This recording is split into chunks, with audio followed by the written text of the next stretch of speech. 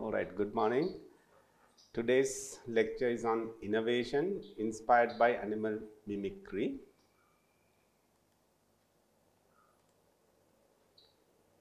So, first we'll understand the difference between invention and innovation. Invention is about creating something new and original. Innovation involves turning that novelty, that innovation, into a commercial product. Let's take an example and then illustrate this fact. Telephone, invented by Alexander Graham Bell. So that's an example for invention. Based on this invention, IBM created the first mobile phone. So that is an innovation. So this is the difference between invention and an innovation. So the process of innovation takes 3 steps: idea generation, problem solving, and implementation. So in this lecture today, I will describe how we can extract ideas from animals in order to create new things. So out of the 3 steps of the process, step 1 is the difficult step. So most of the time we don't have good ideas that can be turned into new innovations. So when we are lacking good ideas, one thing that we can do is look at the nature, look at the animals, and then perhaps we will be able to grab an idea. So what is mimicry? Animal mimicry. Mimicry is the act or art of copying or imitating something very closely. Look at the picture.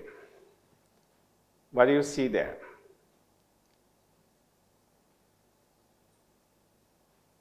On surface view, you'll see a bug landed on a branch of tree. That's what you see. That's what the first glance tells you. But actually, this is not an insect. This is a flower. This flower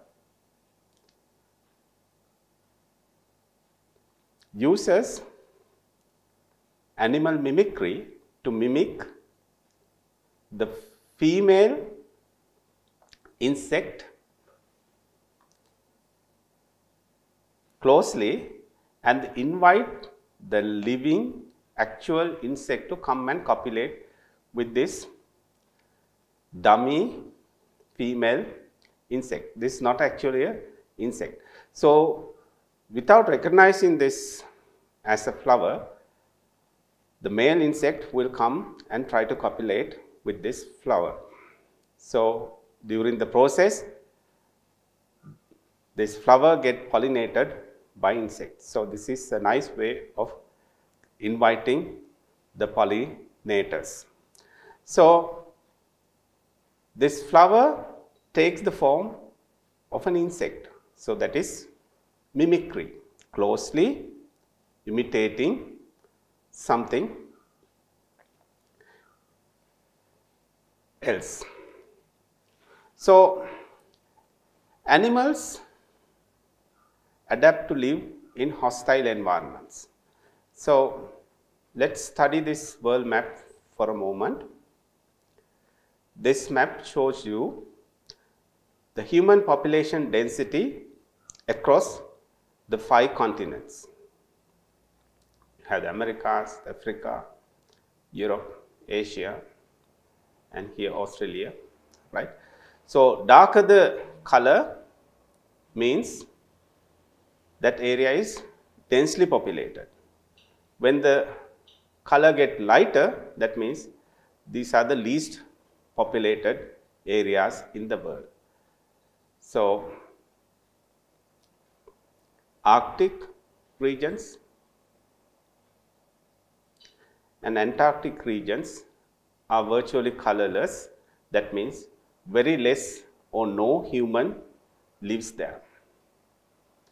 Doesn't mean that when humans are not there, it doesn't mean that nobody lives there. There lives a lot of animals. If you take the Arctic region, you will find these animals like polar bears, walrus, seals, they occupy these lands. If you take Antarctica, it is hugely populated by animals, particularly what is shown in the picture are emperor penguins. There are millions of penguins living there. But only the only thing is that the humans, they are not there, because we are not adapted to live in these extreme cold areas, right? So, where the human fails, animal survives, right? So, they have better adaptations to live in these colder environments. So, we can say animals adapt to live in hostile, that means not so friendly environments. If you take the life timeline on Earth, our planet Earth is about 5 billion years old, and for like 1.5 billion years, planet Earth was without any form of life. Life came to exist in planet Earth roughly about 3.5 billion years ago, and this is how the evolution took place as we know it. And humans and their ancestors, that means hominoids, came into existence on the planet Earth about 4 million years ago. And the modern humans, Homo sapiens sapiens, they came into being about 200,000 to 300,000 years ago. So, you will see that we humans came to be on this planet quite early, quite lately. That means about 200 to 300,000 years, right? Let's compare evolutionary distance between shark and humans. Shark came into existence about around 400 million years ago. That is even 200 million years before the dinosaurs. Humans, the Homo sapiens, first modern humans evolved from their early hominid ancestors between 200 to 300 years ago. So, in this picture you will see that there is a diver, a human diver and a shark, right? So, the evolutionary distance between these two are roughly about 400 million years. So, shark has been living in oceans for almost 400 million years, and this diver have to equip himself with all these diving gear in order to swim in these waters, whereas the shark is fully evolved to dominate aquatic world. So, you see that in this case shark is having a distinct advantage to live in this aquatic environment. So, we call it adaptation for its environment. So, artwork created after animal mimicry. So, we have been watching animals from the dawn of the human civilization, and sometimes sometimes we have been creating some artwork based on observing animals. Like for instance, dancing, particularly this Vannam dancing, in this particular case Gajaga, that is a reference to elephant. So this form of dance has been created by observing the movements of an elephant. And if you go to Far East, there are form of martial arts said to be copied after and developed after the movement of animals like monkeys, the tigers, eagle, snakes likewise. So you will have monkey style kung fu, right? So these are all examples for artwork created after animal mimicry. So my lecture today is not to discuss details of artwork created after animal mimicry, rather to discuss useful inventions created after copying things from animals. So this man, Percy Shaw, one day he was traveling in a very gloomy, lonely corners of the country, riding a car. So it was getting dark, and then he was having great difficulties watching where he goes and spotting the edges of the road. So this is the dusky road that he was driving, right? And he was having all the problems locating the edges of the road with these street lamps fitted to the car. So all of a sudden he saw at a bend these two sparkly, shiny dots. This is what he saw. And then he made it a point to stop the car, got out of it and had a closer look. Then he realized these sparkly two spots are actually the eyes of a cat, and the light of the car actually reflecting on the eyes of the cat, and they are sparkly. So this gave an idea to Percy Shaw to develop what we now know as cat's eye. So this is what he develops, right? So he developed cat eye and he got a patent for it in 1934, and he set up a company to manufacture his invention in large scale. Now we have these cat's eyes fitted in highways, so the night drivers will have no problems locating the center line as well as edges of the road without any problem, right? So simple observation by Percy Shaw saw a nice invention, nice creation with a commercial value to it. So by the time of his death in early 70s, he was considered as one of the richest persons lived in England. On another occasion, this man, George de Mestral, was walking his dog in an evening in a meadow. Meadow is a place where you will find grass and various other small bushes. And he noted during this walk, his dog, this is a retriever, I guess. This dog has picked some seeds from neighboring bushes. So this is how the dog appeared. So it has got these seeds stuck onto his fur all over the body.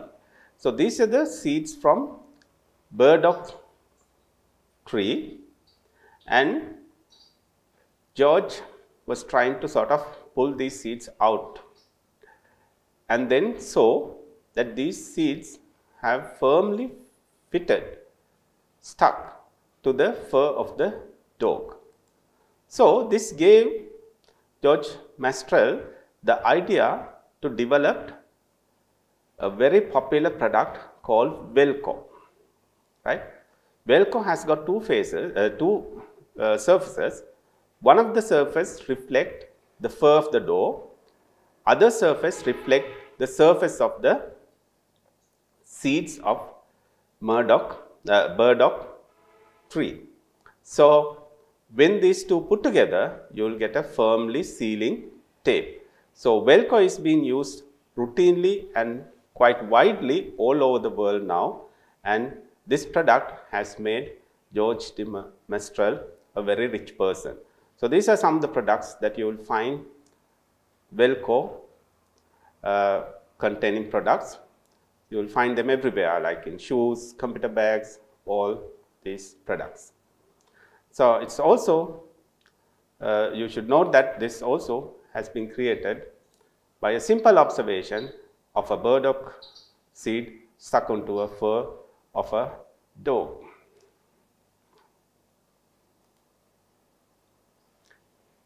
Next example is gecko tape. How many times that you have seen geckos, right, running around, get themselves attached to very slippery surfaces like glass.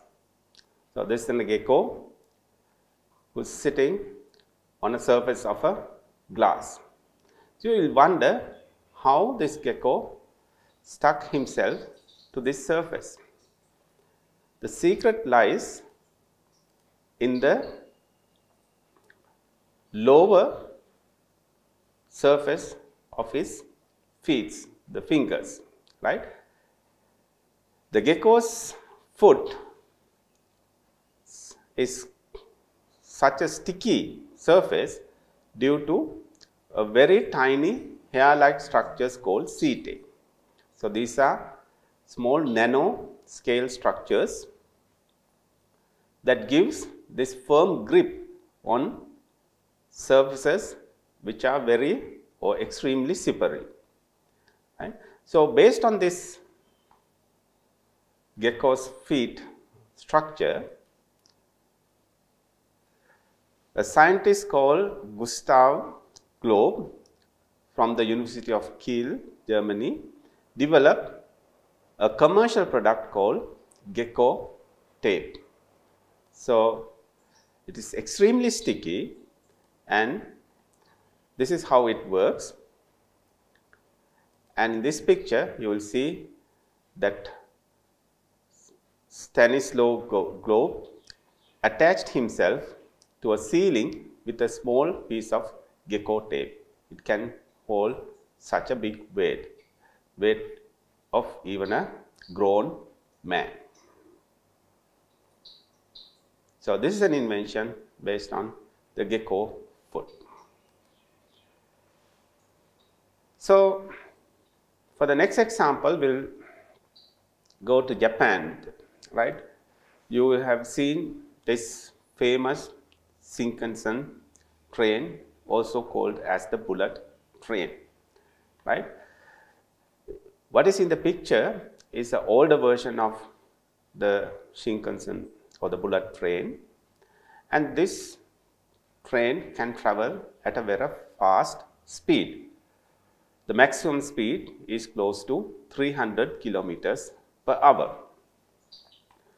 This train gives the people the option of fast locomotion, but it comes with a problem. When this train travels through a tunnel, which are quite common in railway lines, it gives out a big sound, scaring the passengers. This is called the sonic boom. It's a big, loud boom, right? A sound. And engineers were working on the ways of reducing this sound, right? So this sonic sound, sonic boom. And this person, Eiji Nakatsu, who's an engineer by profession, was working on this problem, and one day he saw how a kingfisher dives into the water to catch fish.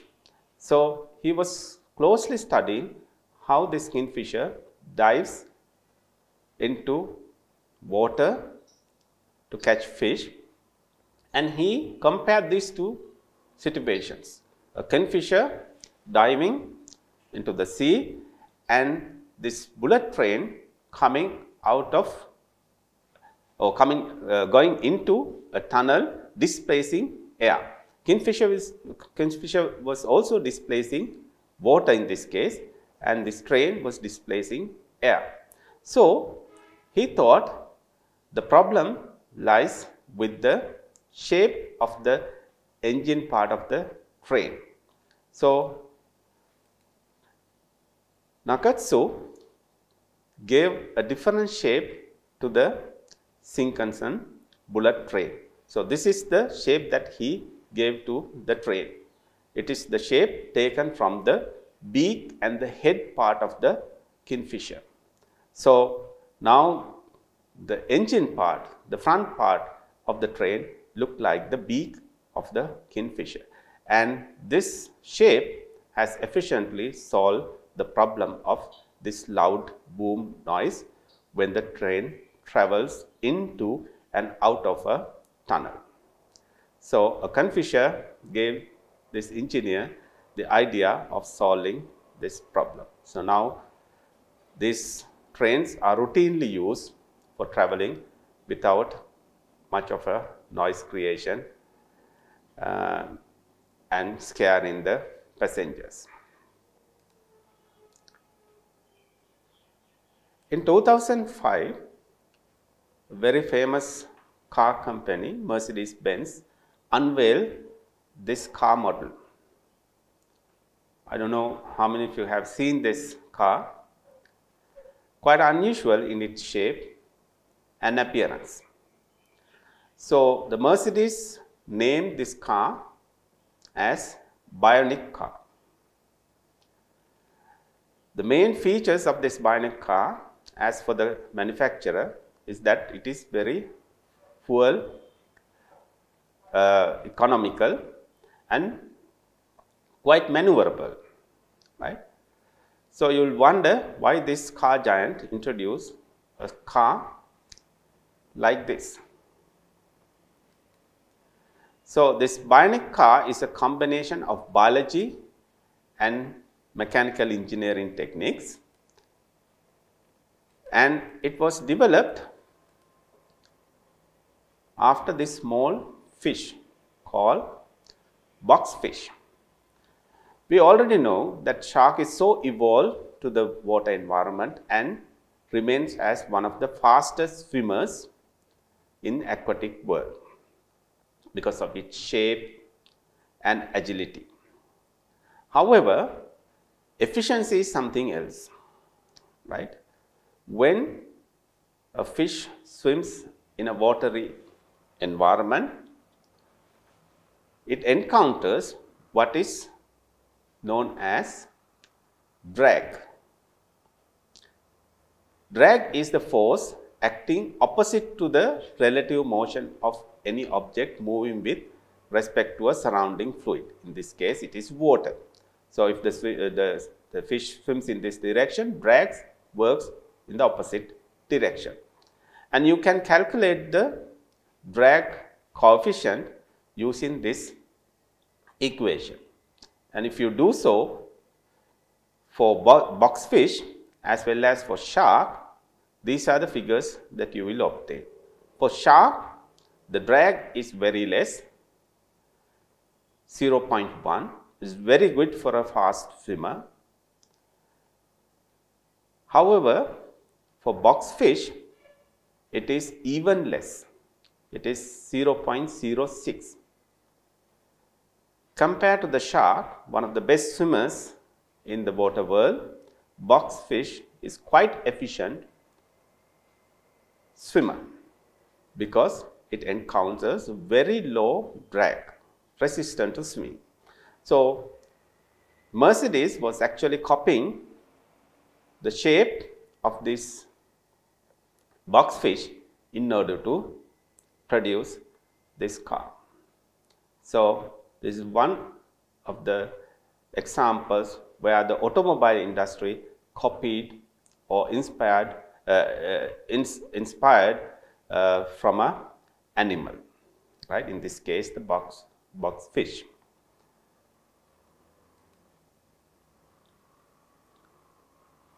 The next example is dew bank bottle. Look at the woman in the picture. This woman is trying to collect some water, probably for drinking. And the drought is so severe that only a small amount of water is left. This is common for areas which are extremely dry. We are also experiencing a dry season now. So 3 or 4 districts in our country are now suffering from severe drought. They are having problems of getting water. However, this beetle, whose name is Namib desert beetle, lives in deserts but will have no problems finding water or obtaining water whenever that beetle is thirsty. So all what this bird, the beetle has to do is positioning himself into this upright position this way, and here this is how that this bug position his body, and there are some nanoscale bumps on the body of this beetle, right? And those nano bumps can collect water vapor present in the air and direct that water into small droplet and then into bigger droplets and push them forward towards the mouth of the beetle.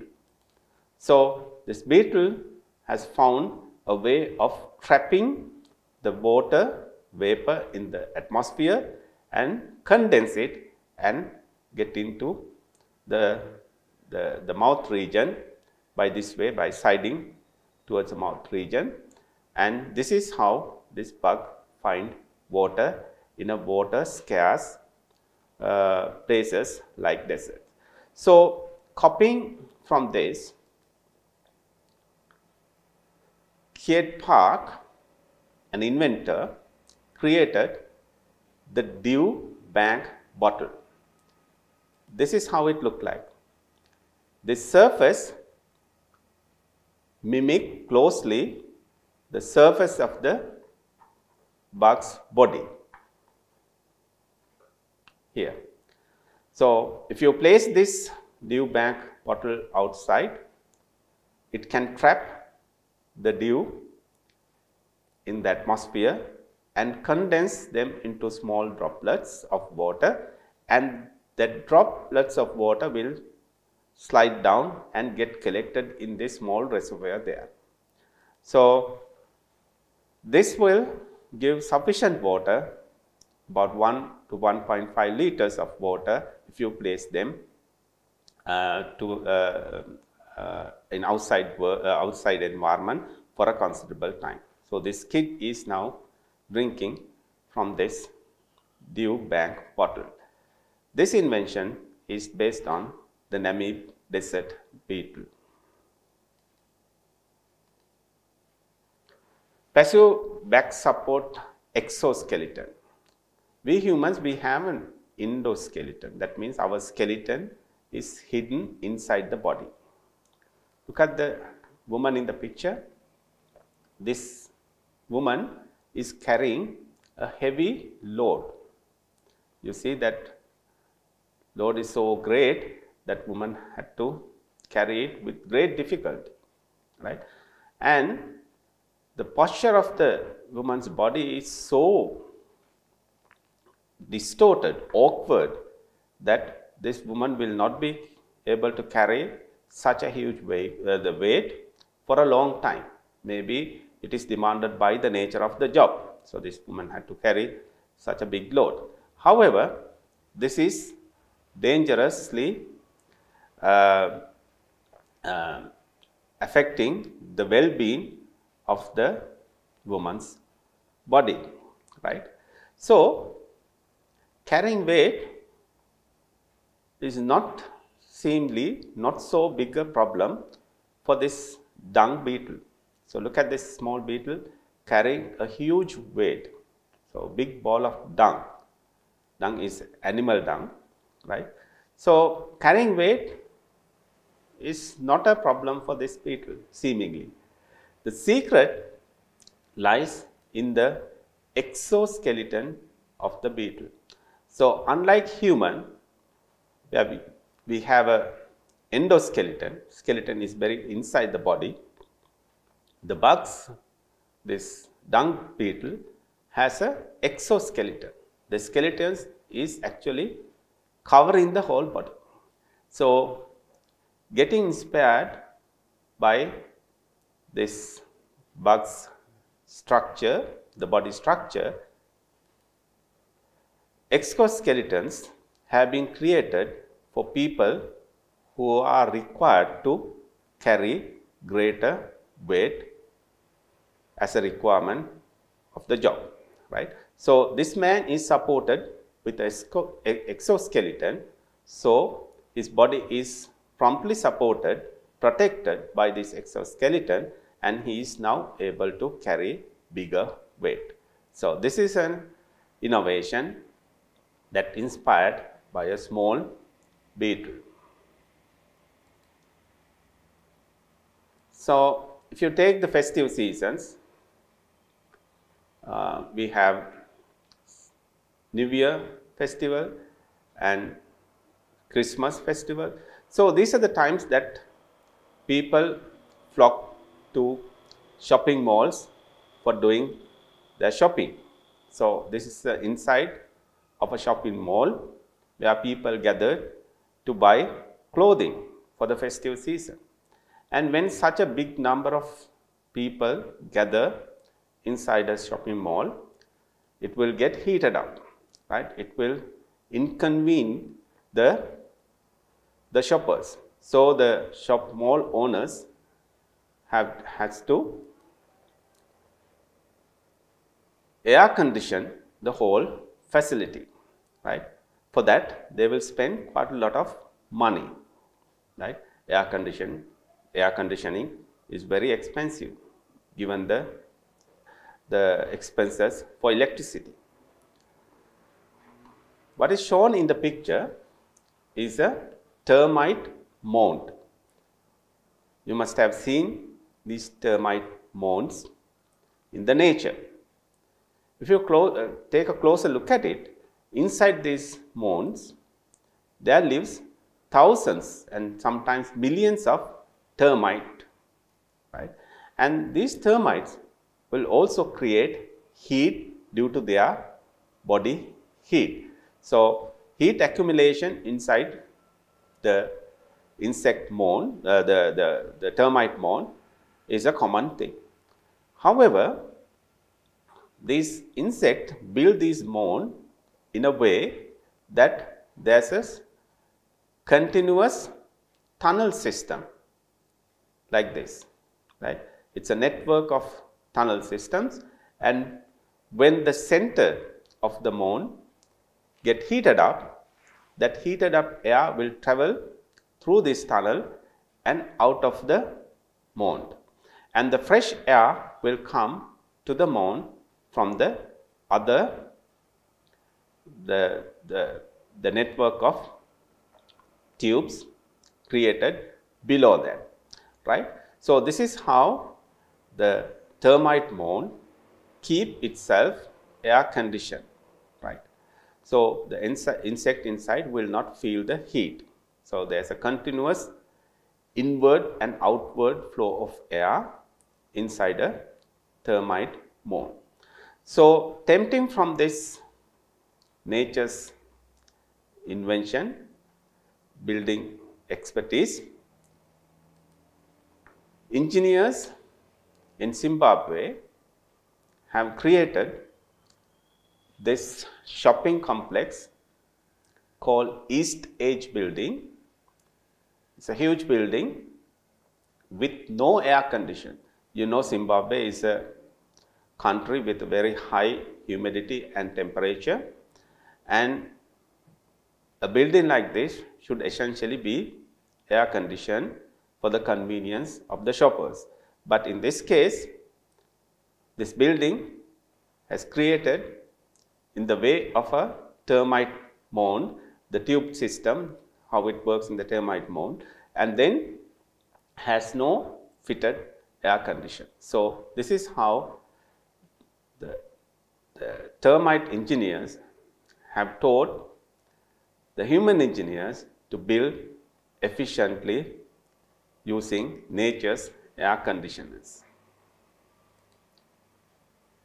So before I wind up, I also would like to mention some other inventions created after mimicking or closely studying animals.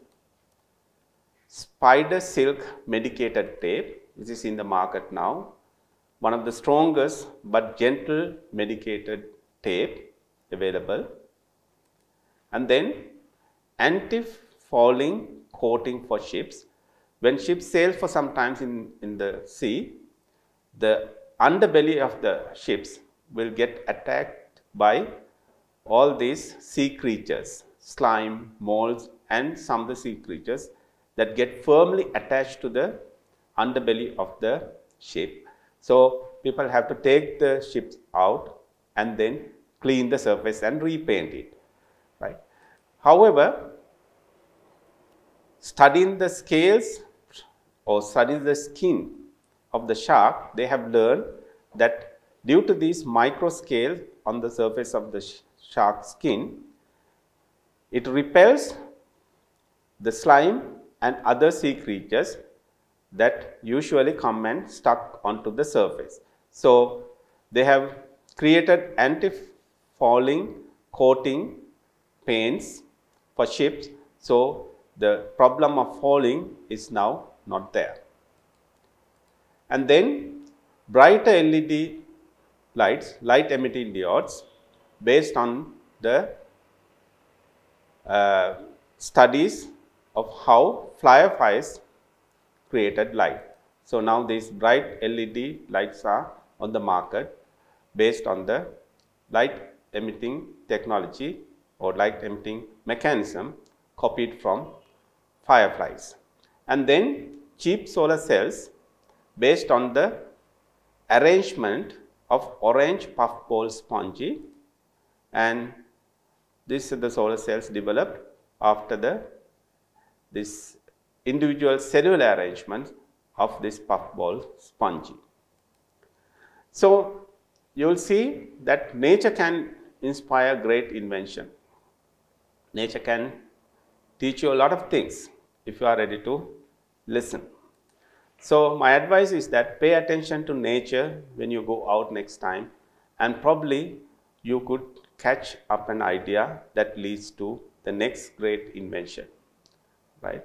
So only thing that you have to be smart enough to get this information or download this information stored in the nature and put that into a new invention. So I thank you for your attention.